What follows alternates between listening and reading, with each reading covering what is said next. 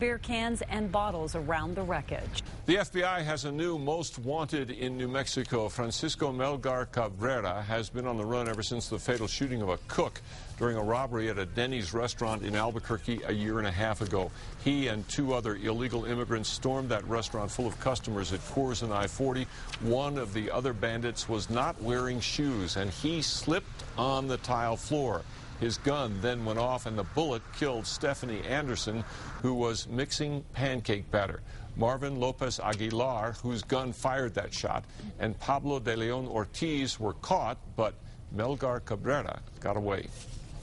There's no telling where he's at. I do know that the FBI does have the ability to kind of garner further leads because they're a federal agency. But where his whereabouts are right now, it's only a guess. We have no idea. In the weeks after the robbery, there was a lot of talk that Melgar Cabrera had fled to Mexico. He's originally from El Salvador.